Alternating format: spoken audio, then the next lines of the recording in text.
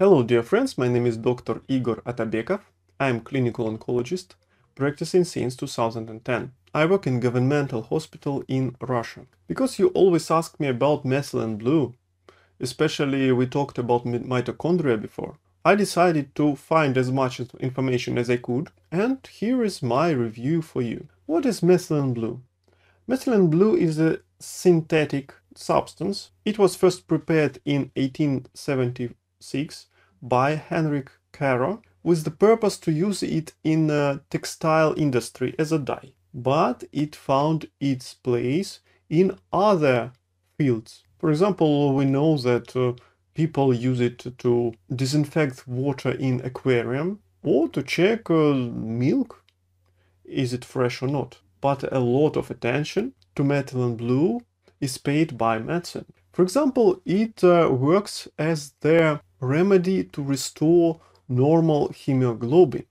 Our red blood cells have hemoglobin inside with their iron molecule. This iron molecule must be 2+ in order to carry oxygen, to bring it from lungs to the tissues, so our cells can breathe. Due to different causes, in some amounts, some methemoglobin happens in our red blood cells, and this methemoglobin doesn't do its function, doesn't carry oxygen for us. In some situations, for example, somebody overdosed the medicine or had some other intoxication, there are many causes, and too much methemoglobin occurred in our body. Our body enzymes cannot turn it very fast back into normal, and the person will breathe, but the oxygen won't be delivered to the tissues, and the person can even die. Methylene blue is an antidote to restore normal hemoglobin from methemoglobin within minutes instead of hours. Also, methylene blue is a nice painkiller. For example, before it was the drug called Hierophane that had some combination of different substances, including methylene blue, and it was used for acute cystitis, when there is an inflammation and pain in the bladder.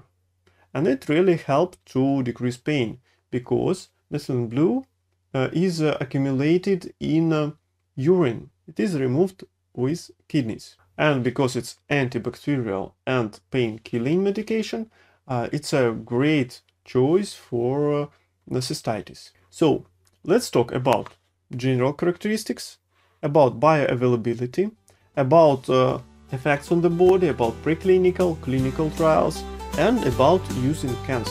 I guess it will be interesting. Let's get started.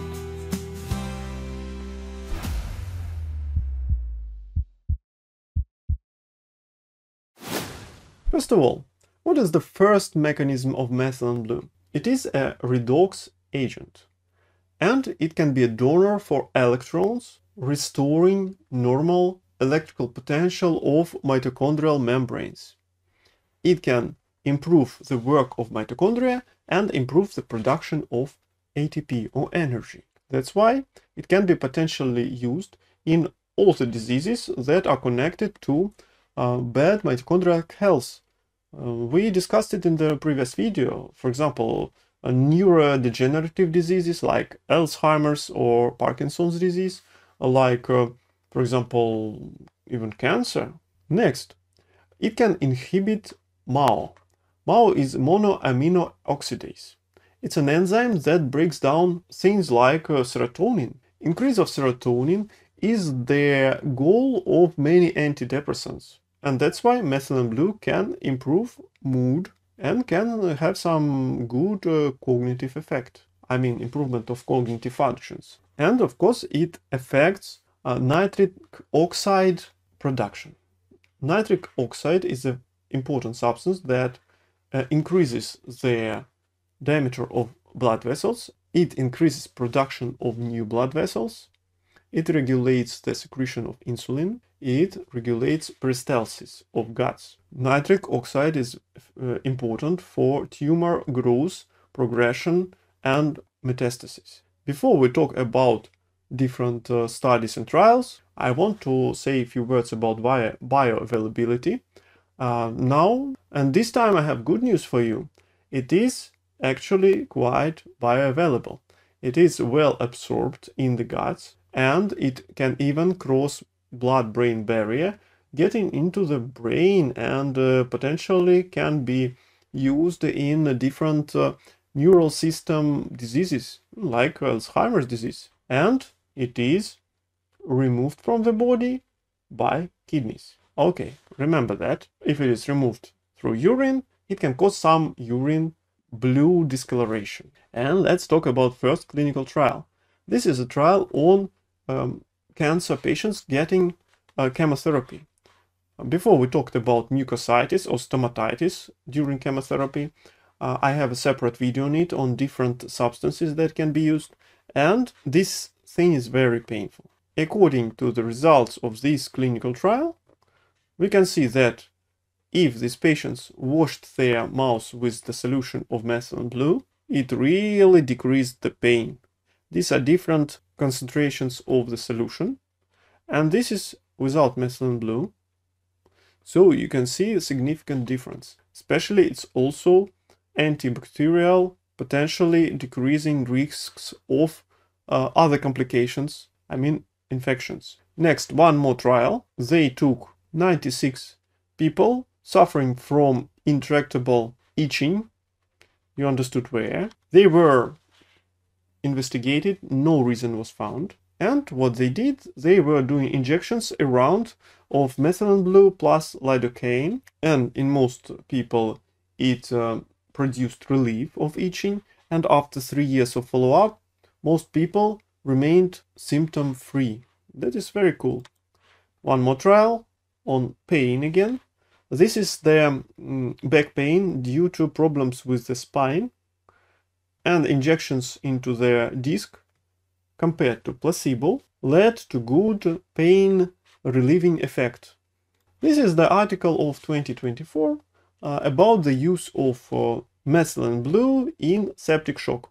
When there is a bad infection, the bacteria or fungi in the blood, and they cause the dysfunction of the body, and the blood vessel tone just decreases, and the blood pressure falls down, and this is connected to this nitric oxide. And because methylene blue can decrease the production of nitric oxide, it will preserve the vascular tone and prevent fall in blood pressure. Also, it can be antibacterial, so double action. In this case, it's injected into vein. And of course, we were talking about mitochondrial problems. If methylene blue improves the health of mitochondria, this may potentially be a good treatment option for diseases like Alzheimer's, Parkinson's, cancer, obesity, fatty liver, etc. And we know that in preclinical studies, for example, methylene blue decreased the production of this tau protein. These are different tangles of pathologic proteins that overfill the neurons, the brain. It makes it like garbage area, and it produces dysfunction of neural system, cognitive impairment, atrophy, and all the problems. Also, in Alzheimer's disease, we will see the decrease of energy production by mitochondria. And according to clinical trials of second phase, after 6 months of administration of methylene blue, there was some improvement of cognitive functions, of memory, of concentration. Here also you can see 321 patients with Alzheimer's disease. So it can be potentially used. Unfortunately, it's not still in protocols. We still need large trials to understand better how effective it is. And of course, let's talk about cancer. You would be surprised maybe, but this substance is already used in official oncology, but not in the way you expect. For example, when the surgeon does surgery, removes part of the gut with the cancer, the surgeon must understand which lymph nodes are taking lymph from this area of the tumor. And it's important to remove a good number of lymph nodes to check them if there is any metastasis there or not. And methylene blue can be injected in the place of tumor, and the lymph will grab it, bring it to the lymph nodes. that are specific for this area, and these lymph nodes will become blue, and the surgeons will see where these lymph nodes are located to remove them. So this really improves the diagnostic effectiveness in such patients. By the way, it's used not only in colon cancer, but in other cancers, for example, in breast cancer. And what else? Second options how to use methylene blue is for photodynamic therapy. If you watched my video on treatment of cancer without surgery, I talked about photodynamic therapy. In general, to be short, we inject special substance that is called photosensitizer that you can already guess sensitizes for light. We inject it into tumor or into vein. The substance will be accumulated everywhere, but then it will be washed out from normal tissues, but in tumor it will stay longer. And exactly at this moment, we will apply special light. You can see, for example, like here, that will activate this substance. Here we are talking about methylene blue, that is photoactive.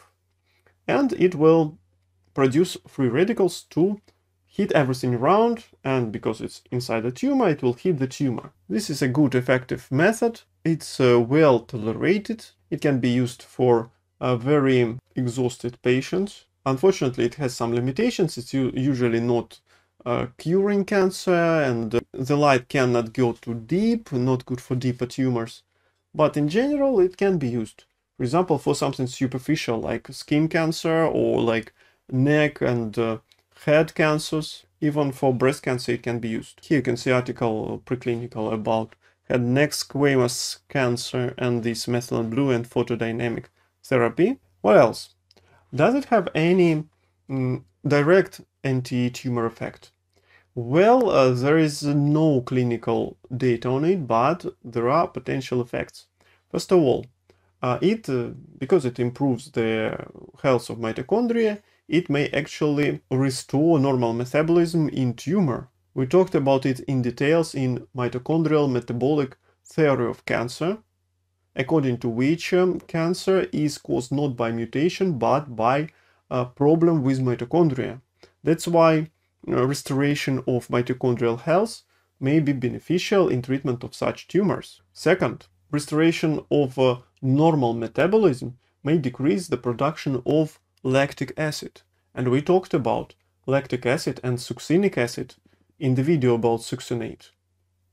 That they may actually protect tumors from chemotherapy, radiation therapy, and immunity.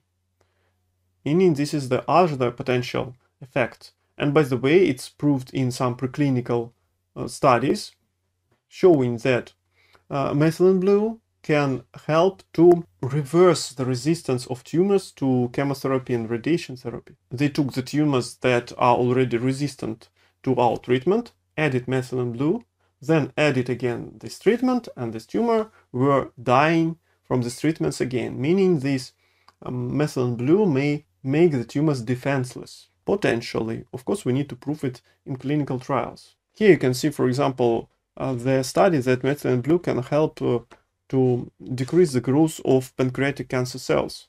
And there are a lot of studies like that. By the way, methylene blue can be used for milk exam. If the milk is fresh, when we add some drops of methylene blue, it will stay blue. But if it restores the white color, means that it's contaminated and it's not fresh. So, let's summarize the effects of methylene blue. First of all, it is antioxidant and it can support mitochondria. Very important in low doses. Low doses means half or up to 2. Some say up to 4 milligrams per kilo per day. We just add several drops of water and drink it. I guess small doses are safer. In high doses, it can cause more adverse reactions and it can be pro-oxidant, meaning it may increase the production of free radicals and damage to different tissues. Somebody wrote about kidney cancer, that all these dyes can cause kidney cancer.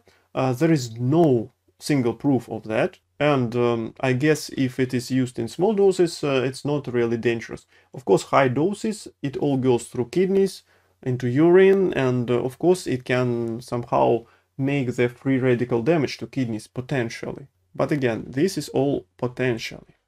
Next, treatment of this pathologic methemoglobin, treatment of septic shock, antimicrobial action against HIV, against resistant staphylococcus, against yeast infections, potentially good for neuroprotection, as an antidepressant because it blocks monoamino oxidase, photosensitization, be careful going to the sun when you take methylene blue, anti-cancer effects potentially, and painkiller effect. Before we talk about adverse reactions, I want to thank everyone who supports channel. Here's the list. And I want to thank all of you for being active, for writing comments, for sharing your experience. By the way, if you have any experience with methylene blue, please share. I always try to read everything. And of course, if you want to support us, please see the links under this video. Or you can become our sponsor also. Okay. Adverse reactions. Of course, if it decreases the nitric oxide, that increases the size of blood vessels. The blood vessels will be more narrow and it will cause increase in blood pressure. Next, skin photosensitivity and discoloration, some bluish discoloration, of course. Don't go to the sun, to bright light. Next, hemolysis. That means the breakdown of red blood cells in some individuals who have genetic G6PD deficiency. It's a genetic thing. And don't use it in newborns. It can cause lung problems and breakdown of also red blood cells. Next, some GI distress. The higher doses, the more chance. And of course, blue urine because it's removed by urine. And I want to pay a little bit more time on the serotonin syndrome that is happening due to too high levels of serotonin because we block this MAO, the enzyme that breaks down serotonin. That can happen if you take too much methylene blue or if you take it with some other blockers of this MAO, for example, antidepressants. This is the big deal. Very dangerous to take several MAO inhibitors together. I would also pay attention to, for example, St. John's wort or passion flower. I would pay less attention if you just get this quercetin, for example, from eating apples or from drinking green tea because it's a less concentration. And please pay attention on high tyramine products like aged cheese and cured meats. That is also quite important. Again, I want you to be careful because this methylene blue is not included in any protocols. It did not go through all the needed phases. It doesn't have clinical trials on direct actions against cancer if you just take it. This is cheap, potentially very interesting remedy, but we don't still have enough information to determine dosages and schedule of intake and what combinations are the best, and everything may have some adverse reactions. And that's all for today. I hope it was interesting and beneficial for you. See you in the next videos. God bless you. Goodbye. Don't be afraid.